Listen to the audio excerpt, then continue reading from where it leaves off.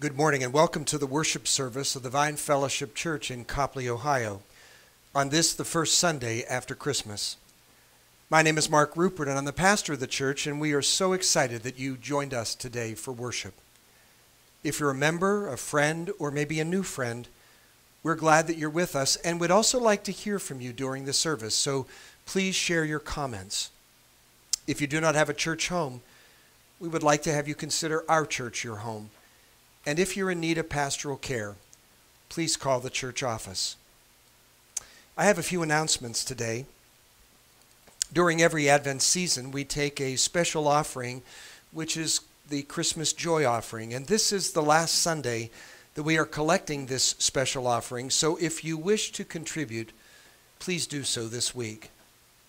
Also, I always take vacation time as soon as the Christmas Eve service is over, and this year is no different. And so our presbytery, Eastminster Presbytery, along with our synod, which is the Synod of the Trinity, they have made available preachers who have graciously shared their sermons with us so that we could use them while on vacation. And so today we are being blessed by one of those preachers and their sermon. He is the Reverend Dr. Dan Saperstein, who is the executive presbyter of the Presbytery of Lake Huron.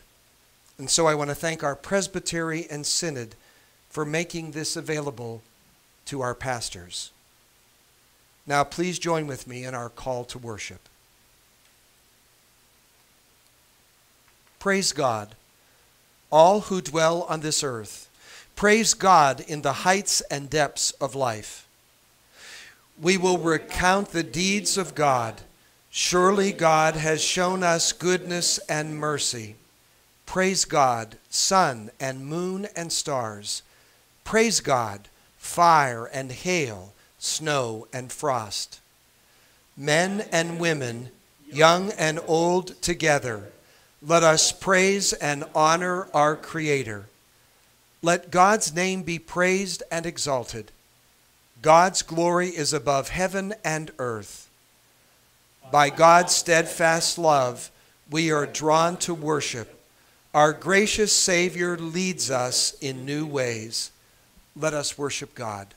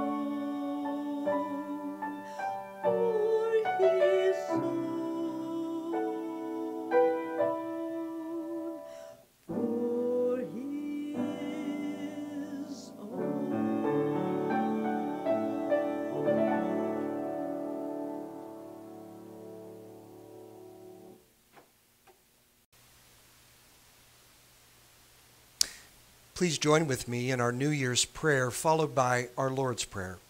Let us pray together. O God of love, by your grace and mercy, we come to the end of one year and the beginning of another.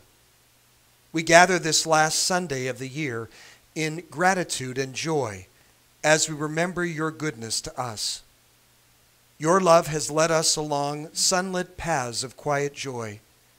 Your Spirit has supported us through the shadowed valleys of sorrow and humiliation. Your presence has encouraged us in times of doubt and difficult actions. We thank you for the friends you have given each of us, for this church that is a place of refuge in desert times, a shelter in the storm.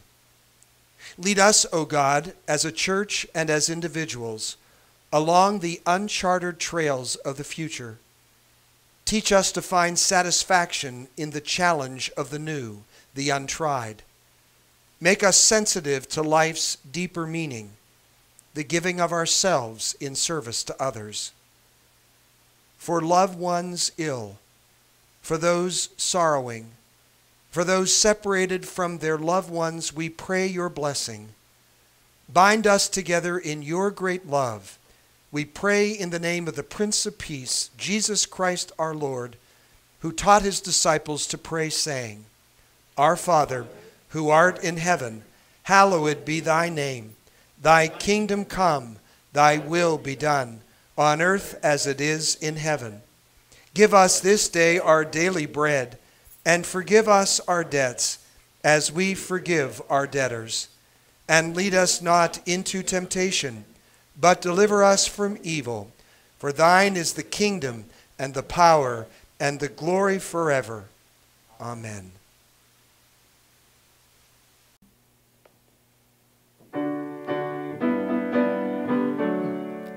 There's a star in the east on Christmas morn. Rise up, shepherd, and follow. It will lead to the place where the Christ was born. Rise up, shepherd, and follow. Follow, follow. Rise up, shepherd, and follow. Follow the star of Bethlehem. Rise up, shepherd, and follow. If you take good heed to the angel's words, rise up, shepherd, and follow. You'll forget your flocks, you'll forget your herds. Rise up, shepherd, and follow. Follow, follow. Rise up, shepherd, and follow. Follow the star of Bethlehem. Rise up, shepherd, and follow.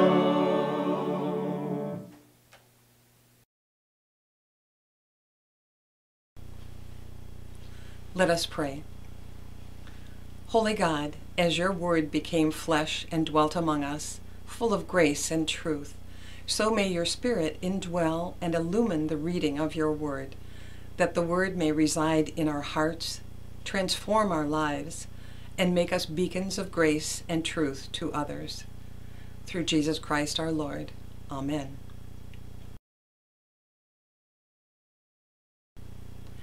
A reading from the Gospel of Luke, chapter 2, verses 22 to 38.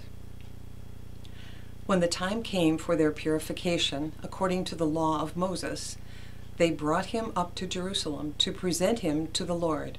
As it is written in the law of the Lord, every firstborn male shall be designated as holy to the Lord. And they offered a sacrifice according to what is stated in the law of the Lord, a pair of turtle doves or 2 young pigeons.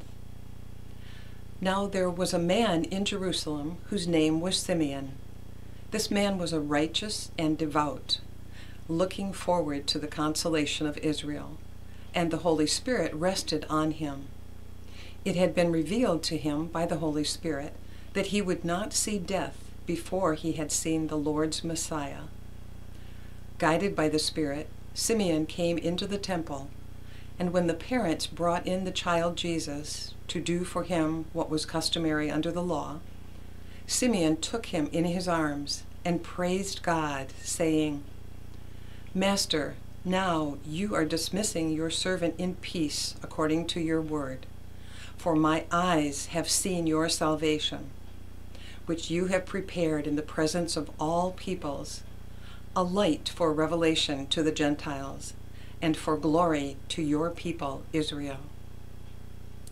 And the child's father and mother were amazed at what was being said about him. Then Simeon blessed them and said to his mother Mary, "This child is destined for the falling and the rising of many in Israel, and to be a sign that will be opposed, so that the inner thoughts of many will be revealed, and a sword will pierce your own soul too." There was also a prophet, Anna, the daughter of Phanuel, of the tribe of Asher. She was of a great age, having lived with her husband for 7 years after her marriage, then as a widow to the age of 84.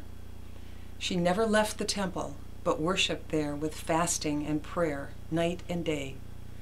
At that moment she came and began to praise God and to speak about the child to all who were looking for the redemption of Jerusalem.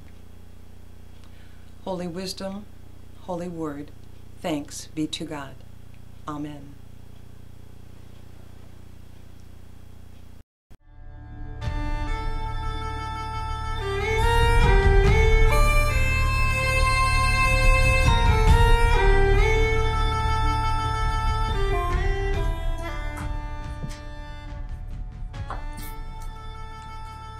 Greetings, my friends. It's good to see you all. It must not be easy for you to see your dear old friend Simeon so near to death. Oh, please do not protest. A century is long enough for anyone to live. And I know my time is now at hand. At long last, I can depart in peace. It was good of you to come so quickly when I sent for you. You must listen carefully, for I have not even the strength left in these old bones to lift my voice, and I must tell you of the great joy that has come to pass. You may not believe me when I tell you this, but it has finally happened. I have beheld the coming of the Lord's Messiah for the deliverance of Israel. Oh, do not scoff, dear friends. I may be old, but these are not just the ravings of a dying man. Yes, Caesar still sits on his throne, but I tell you it shall not last long. A new day has come for us at last, my friends, and I have witnessed its dawning. Hear me out. I was in prayer one morning, not long ago, when suddenly I was overcome with a compelling notion to go to the temple. It felt as if the Holy One himself were speaking to me in this very room. I had known that feeling only once before, long ago, when as a young man I was worshiping in the assembly of the elders, and that same voice spoke within me. "Blessed are you, O Simeon, for your days shall not end before you behold the Lord's Messiah." But that was long ago, and I had many times almost despaired as I saw the poverty of my people, the strong fist of Rome clenched more tightly around their necks each year. Not long after, Herod began construction on his temple. To us, it was a sign of hope that God's promises to our fathers would be fulfilled, that the Messiah would come with his armies and restore justice to our land. Then, just as the scriptures say, the glory of the Lord himself would shine forth from his holy temple on Mount Zion. Many hours I would gaze to the east, looking over the Mount of Olives, looking for the Messiah to come. Those words of the prophet would run through my mind again and again. "Comfort, O comfort my people, says your God.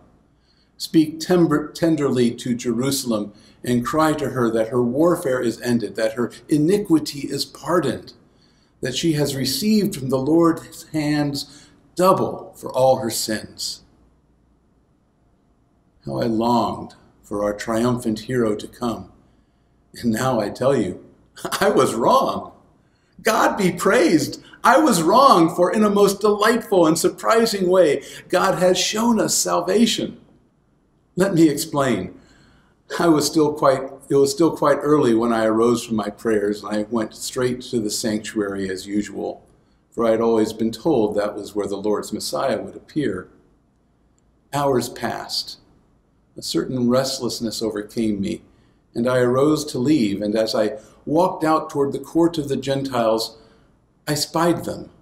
There, across the court, was a young family in the place where the beggars gather. They were poor people, you could tell, the man, the woman, the infant. The mother was not much more than a child herself. She and her husband had obviously come to redeem their firstborn son, as the law requires, but it was the child that fascinated me. For some reason, I was drawn to him, and the sight of his face filled my heart with peace, and a strange and wonderful thought was given me. Could this be the reason I was led to the temple that day? Could this tiny infant be the mighty Savior of Israel? Impossible. Where were his armies? There he was, helpless, vulnerable, weak. And then I remembered the word of the Lord. Unto us a child is born. Unto us a son is given, and the government shall be upon his shoulder. And I remembered also how the prophet spoke of him. He will not cry or lift up his voice, a bruised reed he will not break. And it struck me that Messiah would not need to come with armies of warriors to prove his might. Messiah would come as the most helpless, most tender, most innocent of persons, and even in weakness, reduce Caesar to nothing, for God would be with him. But this can't be, I told myself. Why would he be here, among the women and the Gentiles, rather than in the sanctuary with the priests? But God brought to my mind his prophecy concerning Messiah. It is too light a thing that you should be my servant, to raise up the tribes of Jacob. I will give you as a light to the nations, that my salvation may reach to the ends of the earth. Oh, the depths of the love of God, here, amid the weak and the outcast, here, in the shadow of the might of Caesar. The Lord's Messiah has come for the whole world as a tender child. And so I approached the babe, and I cradled him in my arms. And as this old man looked upon the child's peaceful face, I laughed at God's wonderful irony. I blessed the Lord, and I sang out, Lord, now let your servant depart in peace according to your word, for mine eyes have seen your salvation, which you have prepared in the presence of all peoples, a light for revelation to the Gentiles, and for glory to your people Israel. And as I held him in my weak arms, I looked at his mother, and I was filled with compassion. Perhaps it was the bitter experience of age, knowing that every joy has its sorrow. Or maybe it was God speaking to me, but I beheld in this child a man of sorrows, acquainted with grief. I knew that many would be drawn to him as I was, but many more would not accept such a Messiah. And I saw in the Spirit a day when his mother's heart would be torn asunder with doubt and grief. And so, having blessed the family, I told her in the Spirit, Behold, this child is set for the fall and rising of many in Israel, and for a sign that is spoken against. And a sword will pierce through your own soul also, that the thoughts of many hearts may be revealed. By this time, many had gathered around, and Anna, the prophetess, had confirmed the redemption of Jerusalem was at hand. Others spoke gossip of certain shepherds in the hills who had been visited by angels concerning the birth of a child like this. But I did not stay to listen. My job was complete. I felt as if a great burden had been lifted from me. My mind flashed to the story of our father Israel, who declared when his beloved son Joseph was returned to him at last, Now I am willing to die, for I have seen your face. I too can die now. For I have seen the salvation of my people, and even of the whole world, in this baby named Jesus. Caesar may have his armies, but God has given us one whose strength is in weakness, and whose glory is in humility. Dear friends, I know you must think I've slipped, but I urge you to read the scriptures. It is just as it has been written, only we have been too blind to see it. I urge you, receive this child, for he is the Redeemer of Israel and the Savior of the world.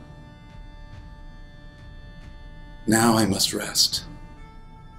Soon I will not be with you, but do not grieve, dear friends, for I go with peace in my soul. Yes, I believe I will rest now. Farewell, my friends, and may the peace of that child be with you as well.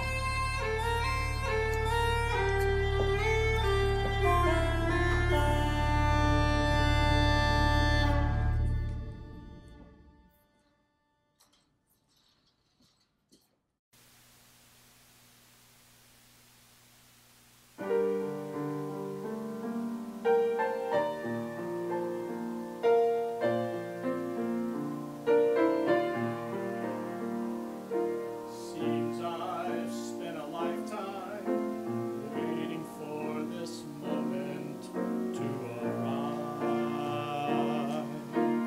There were times I wondered if my faith was strong enough to survive, but still I've trusted you. You've never let me down. Your promise has come true. For the Savior I have found. My eyes have seen your salvation.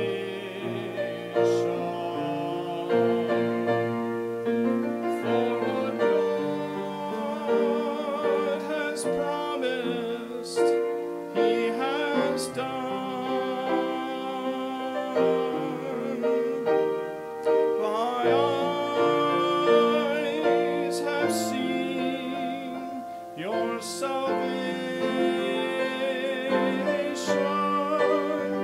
for I've seen Jesus Christ, God's Son.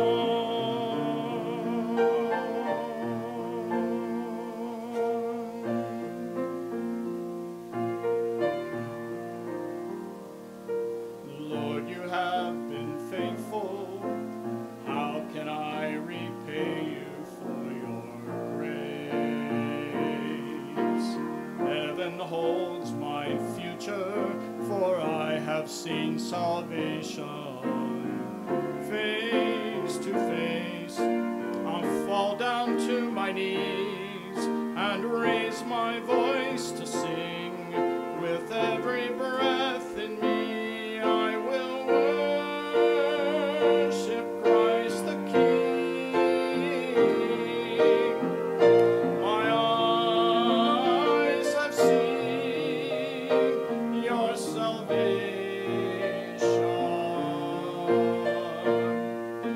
For what God has promised, He has done.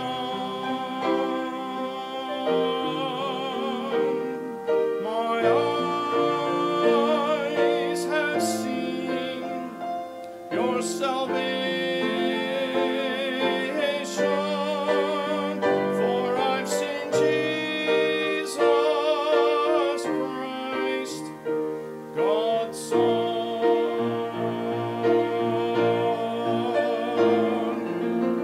You are the glory for your holy nation. You are the light of revelation to the world. To the world.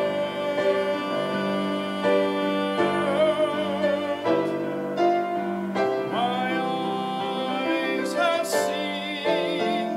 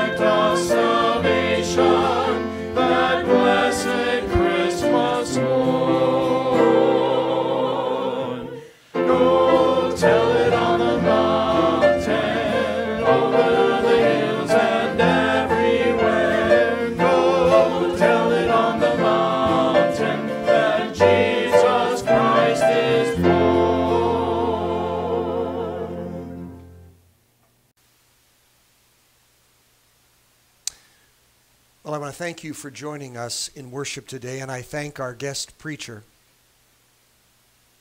I pray that as this year is closing, that 2021 will be a healthy, blessed, virus-free year for all of you. May you have a happy new year. And now may the Lord bless you and keep you. May the Lord cause his face to shine upon you and be gracious unto you. May the Lord lift up his countenance upon each and every one of you and grant you his peace.